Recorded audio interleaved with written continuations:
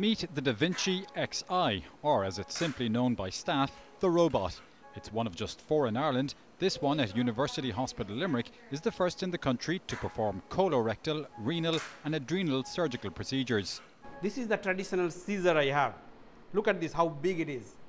The robot's instruments are a fraction of the size of traditional surgery instruments, providing the most advanced form of keyhole surgery to patients. When I started nursing 30 years ago, the wounds, the patient's scar was from a foot long. Now there's 4 or 5 little tiny wounds, which is a huge advance for the patients. Also, the patients have less recovery time, less pain, less infection.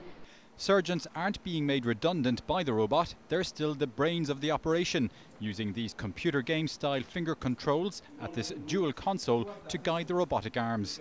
This is definitely the future. I think what we are trying to do is to improve the patient outcome. And anything which helps us to do that, I think everybody agrees, we'll embrace it. In June this year, Michael from Ennis became the first patient in the country to have a tumour removed from his kidney using the robot. Within a week I was out and I was walking as normal, which was a huge psychological boost. And from then on, it didn't feel as if I had had the operation. The Da Vinci Xi robotic programme cost €2.8 million in total, but is cost neutral for this year due to savings including reduced hospital stays.